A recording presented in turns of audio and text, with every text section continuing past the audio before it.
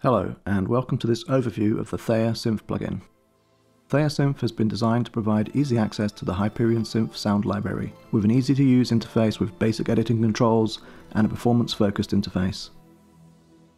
The user interface is comprised of 3 main pages and the title bar.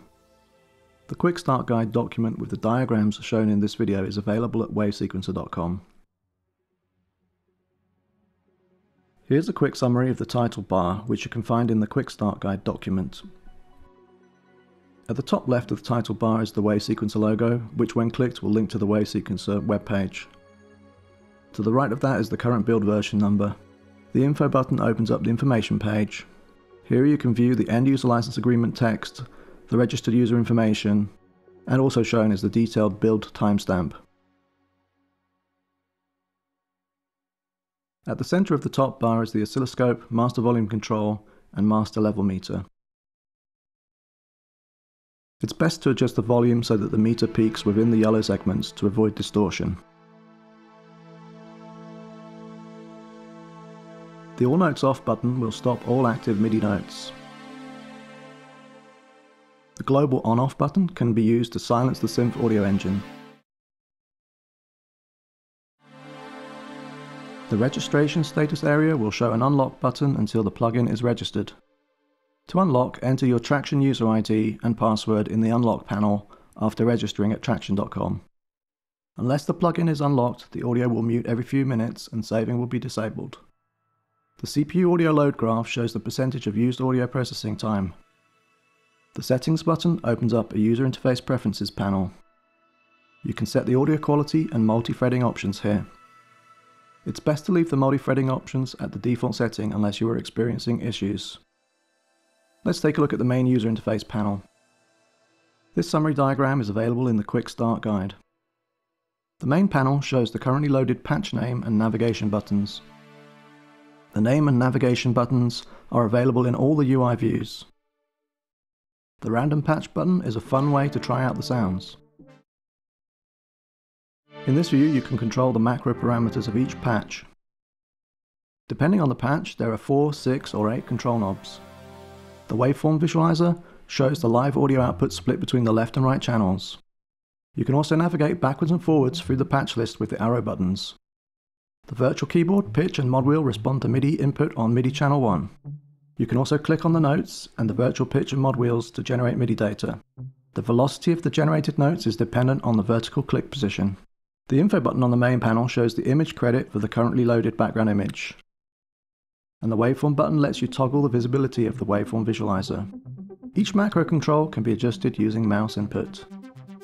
The macro knobs can also be mapped to MIDI CC controller numbers. Click on the chain icon to set the MIDI CC number. Mouse over the highlighted areas whilst moving the MIDI controller to pick up the CC number automatically. You can also directly enter CC numbers. Double-click the number to type in a value.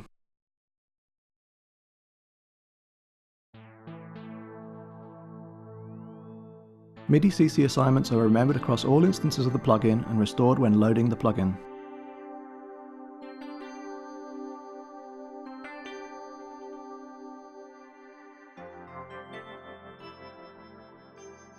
Now let's take a look at the patch browser view. This diagram is also available in the Quick Start Guide. There are many factory patches, so the browser is designed to make it easy to find specific types of sounds. Double-click on the patch row to load a patch. The metadata for the patch is shown to the right of the list. You can choose to keep the browser open after loading patches with the Keep Browser Open checkbox.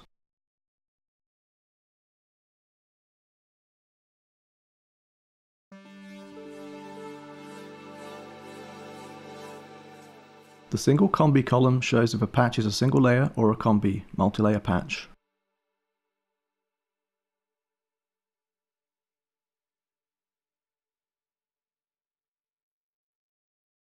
Filter by favorites by clicking the heart icon in the filters area.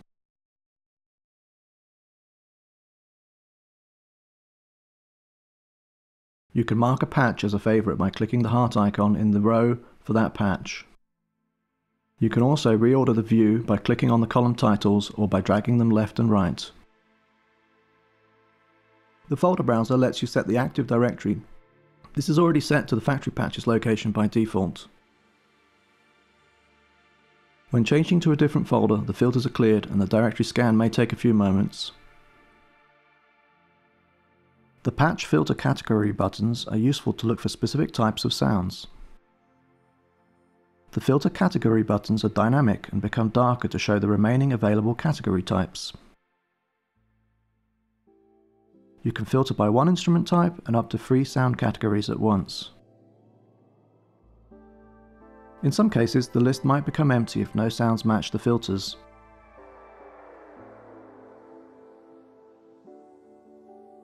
The navigation and random patch buttons work within the currently filtered list. The author, collection and name text boxes also let you filter the list by typing directly into them. Finally, we'll cover the Layers editing view. Again, this diagram is available in the Quick Start Guide. Click the Layers button to open the Layers Edit view. Here you can see each layer that is used in a patch. The layer number is on the left, followed by the layer MIDI receive channel. Each layer can be muted or soloed.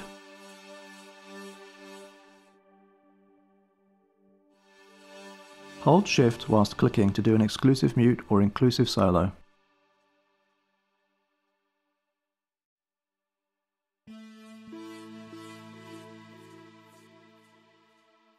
Each layer's volume can be adjusted. There's a mini level meter to the left of the volume slider.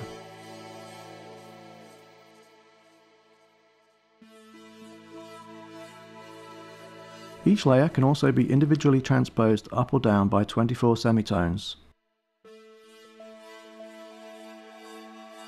Keyboard and velocity ranges can be set for each layer directly by dragging the sliders or via the Learn function.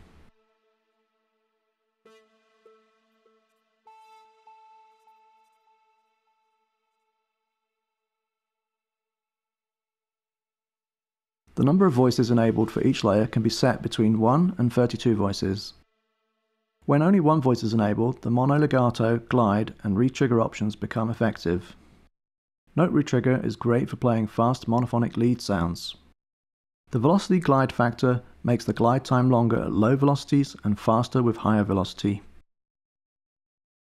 Each layer also features independent up and down bend ranges and bend rates.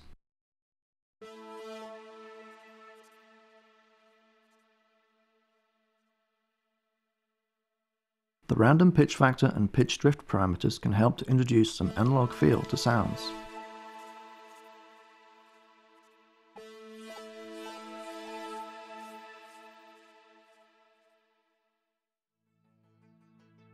Each layer in a patch also has independent chord, note echo and arpeggiator controls.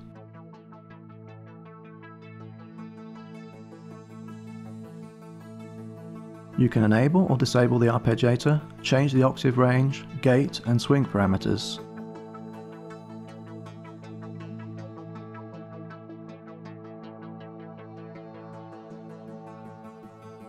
The arpeggiator rate is linked to the current tempo.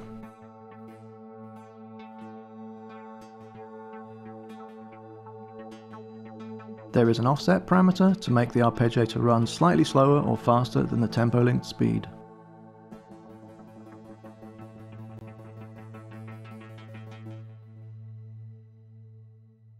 The chord list lets you select to play a chord with just one note on the keyboard.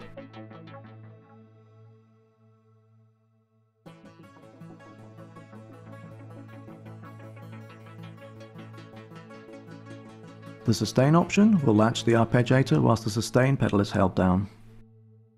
The latch checkbox will make the arpeggiator run continuously for the last pressed notes. The once checkbox will make the arpeggiator play the notes sequence just once for each held chord.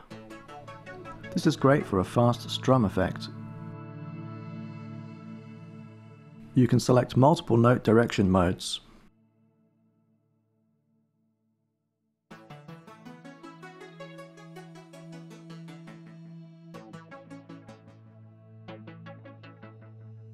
In some combis, some layers may have no note or arpeggiator controls available. This is because those layers are effects bus only layers. This sound already has an echo effects component, but here we're adding MIDI note echo effect just for demonstration purposes. You can enable up to 10 note repeats with the MIDI echo feature. That's it. Thanks for watching, and please check out the Theia sound demo video.